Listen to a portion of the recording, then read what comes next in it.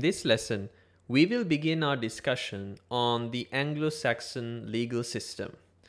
Now, by and large, we see even to this very day remnants of the Anglo Saxon legal system as part of the United Kingdom, as well as in some instances outreached into Commonwealth countries, as well as across the pond into the United States.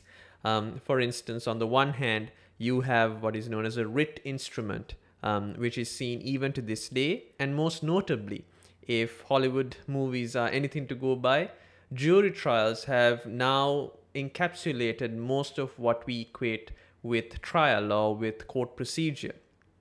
Evidently, the democratic process of being tried by a group or a jury of one's peers. So a writ and a jury are both remnants of the Anglo-Saxon legal system. These we will go through somewhat later on in this particular course. But to begin with, one of the most notable features of the Anglo-Saxon legal system, particularly prior to the Norman conquest of 1066, is that the system at large was actually based on legislation which was derived through a form of law codes. These law codes were developed by the seminal Ethelbert, or the King of Kent, way back in 600 AD. Another notable feature of the Anglo-Saxon legal system was how decentralized it really was. Basically, the legal system took on the form of what is known as shires as well as hundreds. So when the king himself extended his authority over the entirety, holistically, of the country, or in this case England, they left the shire courts, which is considering it in the context of a municipality, for instance. The shire courts were left with the basic administrative authority or the rights therein.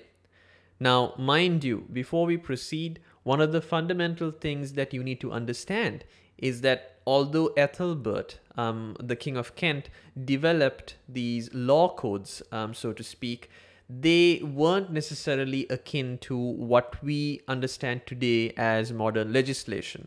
On the contrary, unlike legislation today, which is by and large something that applies to the whole country and is based on policy derived from a multitude of different stakeholders in a government, these law codes were much more political in nature.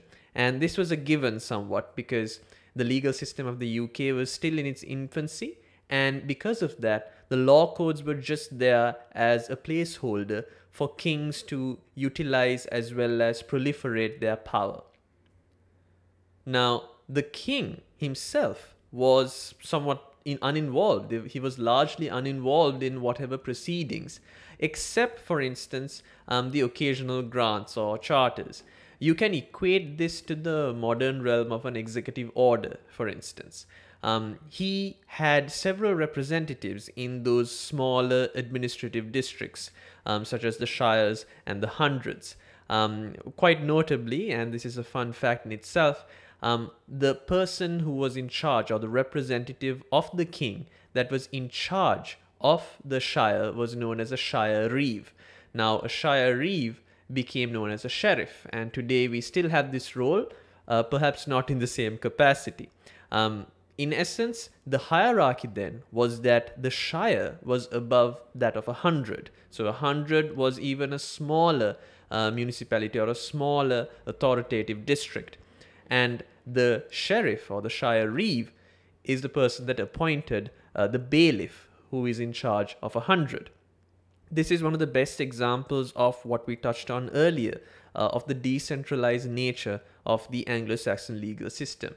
Now, there have been much debate as to whether this worked. Obviously, there has been evolution since then, but considering the fact that we are talking about a period of not necessarily unrest, but confusion for the most part, specifically just before the 1066 Norman conquest, this seems to be one of the primary ways in which control was proliferated by the king himself. Now, if we take the legal system and justice as a whole, you would notice that when you consider the shire and the hundred, the vastness of both different authoritative units or the districts mean that the powers vested in them also change quite a bit. So for instance, in the case of a shire, which was presided over by the sheriff or the shire reeve, was not necessarily a judge. He was more like a president as such of that smaller unit. These people were called suitors as such, and they were made up rather of men who attended the shire court as such. Now, the main powers of the shires or this particular district were basically for charters and writs to be read out. What's most important to understand then is that the sheriff is in turn a representative of the king. So he is the king's voice. On the other hand, when you consider the hundreds, for instance, they were made up of much smaller units than shires. So because of that, an entirety or a bunch of hundreds would then make up one shire. And as I noted earlier, it's the bailiff that presided over 100, whereas a shire was resided over by the shire reeve. When it came to the Norman conquest, or the period soon after the Norman conquest, it was very notable that all of the local disputes were still handled in the same manner, even though there was much usurpation throughout the country with the Norman conquest. So the hundreds remained as it then was. There are several notable academics that have spoken quite eloquently about the history of the English law, two of which being Baker as well as Maitland, and you will see references to them quite significantly in this course. So I urge you to have a look at both Baker and Maitland in terms of your reading material outside of this course as well, because they are the foremost authorities in relation to the Anglo-Saxon legal system and so on. Now, what Baker has quite eloquently outlined is that there was no uniformity, and we have discussed this in relation to the decentralization of the Anglo-Saxon legal system. But custom in itself changed from people to people and area to area. So this non-uniformity is the real reason why even today we see an evolution of the United Kingdom in terms of its justice, in terms of its legal systems, as well as governance, as opposed to many other countries that have had many breaks in their history and have had to pretty much rewrite their constitutions, the way they govern themselves. As a byproduct of how the UK has been from the time of the Norman conquest, you see that this has led to, for instance, if you're doing constitutional law, your understanding of the fact that the UK has an unwritten constitution, whereas many other countries have written constitutions. The UK, by and large, does not have one solid document. It's basically made up of several different sources. This could be seen as one of the first indicators of why the UK is the UK today.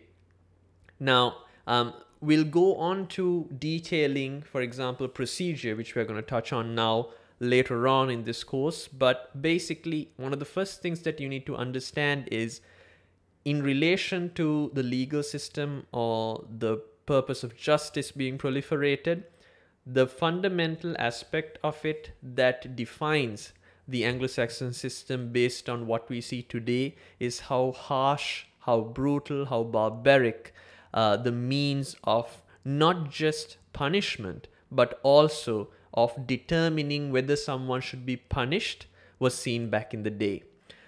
So, for instance, you have the concepts of ordeal. The ordeal is basically a mechanism by which proof is derived from a perpetrator or purported perpetrator, someone who's accused, either by way of fire or by water.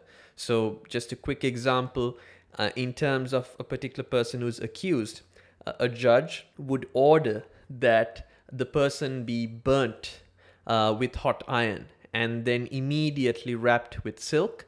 And a few days later, once the silk is opened, if the wound has festered, he or she would be pronounced guilty. And this is one of the most haphazard ways of finding out whether a person is guilty or innocent. But you need to understand the period in which this was done was quite religious in nature. There was not much way of evidence, for example. And we see even today that when you research the period of the Anglo-Saxon rule, that many of these barbaric procedures were somewhat fettered by individuals, such as the person who was supposed to wrap the particular wound with silk. He or she would actually put ointment or put medication on it, unbeknownst to the judge as well as the participants of this horrendous act, so that when it is removed, it would not have festered. And we see these individuals taking justice into their own hands, so to speak. Baker has quite eloquently outlined this as how human intervention has prevented injustices from occurring back in the day. But we'll touch on this when we get into procedure later on in this course. In the next lesson, we will begin our discussion on the courts of the common law, which is broken up into several different segments considering the vastness of the lesson itself.